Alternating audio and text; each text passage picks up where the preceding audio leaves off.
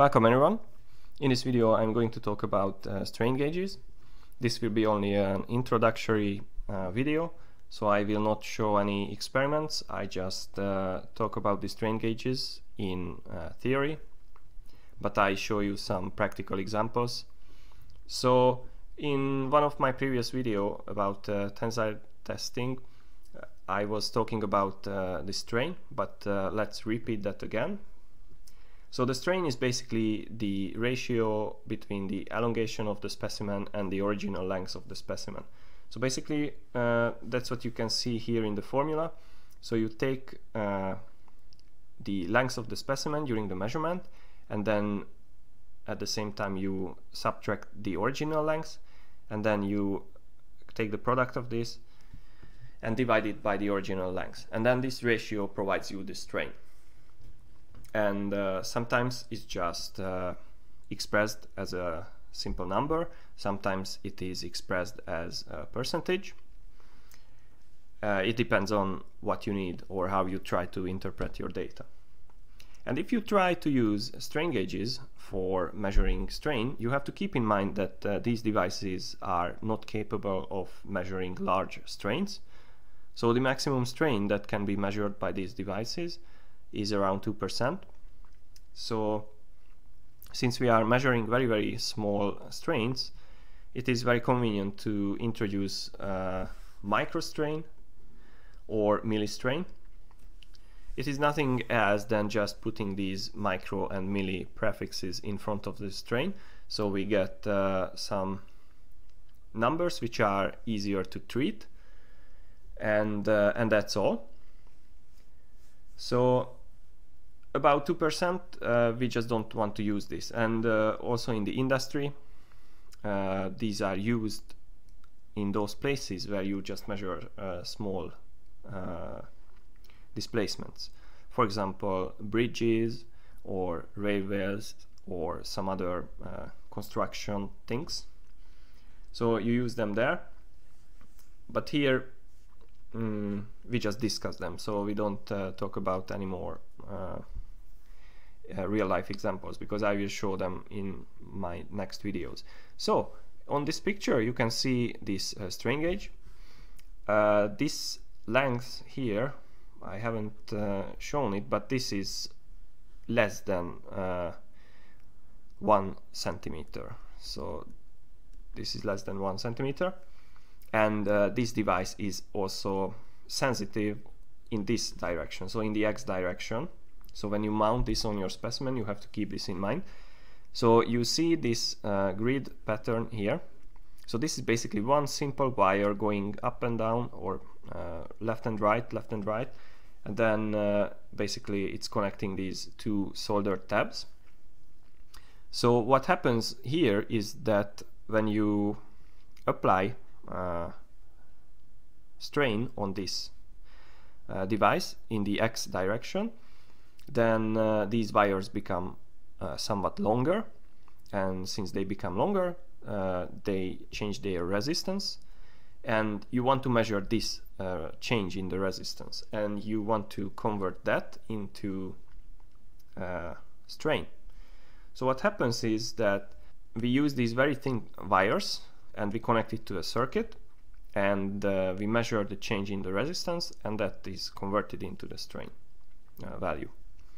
So a little bit more about this.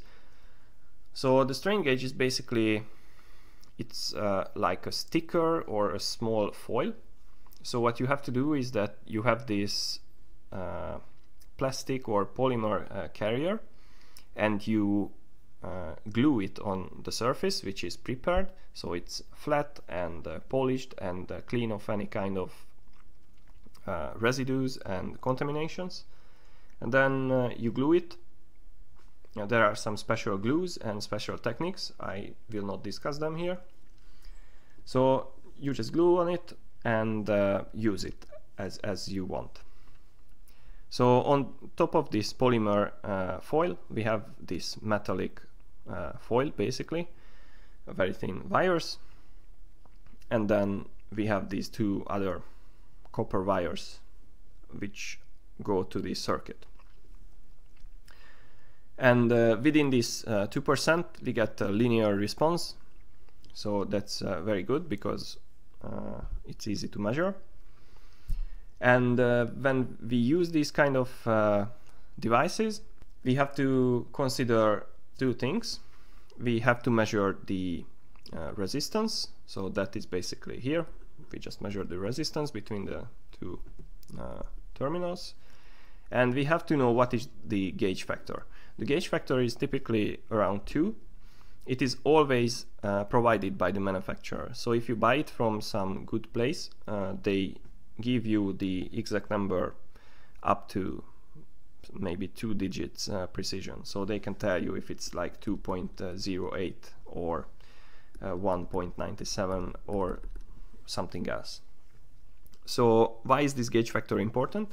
Because if you look at this formula down here, then the gauge factor is basically the ratio between the change of the resistance as compared to the original resistance of the strain gauge divided by the strain. So once you have this, let's call this R star. You can rearrange this equation, and basically what you do is that you divide the R star by the gauge factor, which gives you the strain. So this is measured, and then this is provided, and that's all. So we just have to measure the resistance, but that's a bit challenging. So on the next slide I show you why it is challenging. So we thought that the gauge factor is the following, but the problem is that we have to measure very small changes in the resistance. So for example, if we measure 500 microstrain deformation with a strain gauge with gauge factor 2, then the change in the resistance will be just 0.1%. So if we take a regular strain gauge with 350 ohm resistance, then the resistance change will be only 0.35 ohms. And regarding resistance, this thing is very difficult to measure. So what we can do is that we take a Wheatstone-bridge. So the Wheatstone-bridge is here, where we basically have two voltage divider opposed to each other.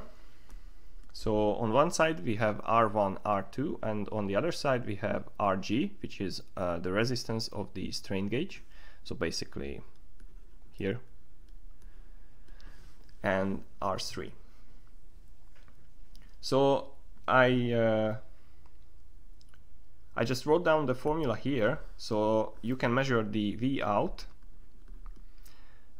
so the voltage in the bridge, and you see that it is V in times R3 divided by R3 plus RG minus R2 divided by R1 plus R2. But how do we get that? So remember, this is just two voltage dividers, so we separate them, and here is one voltage divider, so basically the top V in here, and then I just noted it with ground, so this is the negative side here, and we measure the V out here, and of course between ground in this case. But you can easily just use the voltage divider formula, and V out 1, 2, so for the R1, R2 resistances is the following.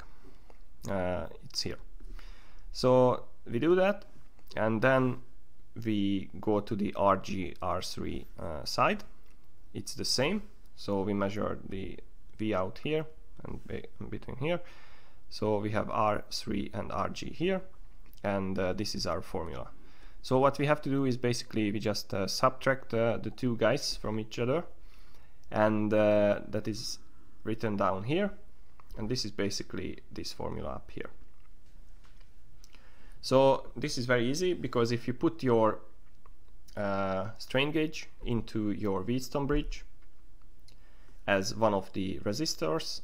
You get a quarter bridge where you have basically 1/4 of the bridge active, so one component out of the 4 will be active in such sense that that will change.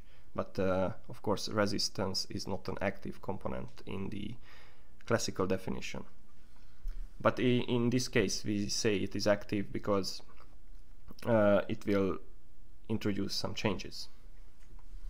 So the strain gauge is changing, but it's also the problem is that this circuit is not balanced. So what we can do is that we can change the R2 to a potentiometer. I tried to show it here, and then you can balance your Wheatstone-bridge. So for example, basically you can zero out the output voltage of your circuit, and you can always set up a 0 position with your strain gauge. So that's what you use. And there are other types of bridges. So you can have a half bridge and also a full bridge. So you connect different resistors, different strain gauges into your Wheatstone-bridge, and you can account for different types of strains or different kinds of effects, like temperature effect, for example, and so on and so on. But what's the takeaway message of this slide is that basically we cannot measure small changes in the resistance. So instead of measuring the resistance, we measure voltages, because that's more easy to measure in small scales, because we have operation amplifiers, high resolution AD converters, and so on and so on. And in order to be able to measure the change of the resistance as a change of voltage, we put our strain gauges into Wheatstone bridges. And then there are several types of Wheatstone bridges, but the most simple Wheatstone bridge is the quarter bridge. And we can also imagine these things as two voltage dividers, so we can easily derive the formula for the output voltage, and that's all. But this is only the output voltage. So how can we convert the output voltage into this strain? That's a different question. So now let's see how we can do that. So here we have the circuit for our unbalanced bridge, and our only active component is the RG, and we would like to measure the output voltage here, which will correspond to the change of the RG. So basically that will represent our strain change. And then this is the formula for the V out. I showed the same exact formula in the previous slide. So what we have to do now is that we have to introduce a new variable, which is the ratio of the unstrained and strained voltages. So we use VR as the name of the variable, and here just we use the ratios. So V out divided by V in when it is strained, minus V out divided by V in when it is unstrained. And then here we have to substitute the resistor values that correspond to the two terms. So instead of using the V out as a number, we have to use these formulas, and we can derive an equation for the delta RG divided by RG, which is -4 times VR divided by 1 plus 2 VR. And then we notice that this delta RG divided by RG is already familiar to us, because that term is in the formula, which also contains the gauge factor and the strain that you can see down below here. So we know this guy, and we also know this guy, so we just flip our equation and divide by GF and multiply by epsilon. So we get our final formula where the epsilon, so the strain, can be expressed as -4 times VR divided by the gauge factor times 1 plus 2 VR. And basically that's how you get the strain when you use your strain gauge in an unbalanced bridge. So this is the very simple formula. And in the next video I will continue from here, when I will mount a strain gauge on some material, maybe a plastic or a metal piece, and I will measure the voltage and see if we can derive the strain in some way. So I hope that this video was useful and you learned something, and see you in the next video of this series, where I will explain a bit more about the strain gauges and the mounting, and also I will show you some measurements and some source code for Arduino where you can process the data of the strain gauges. So see you in the next video.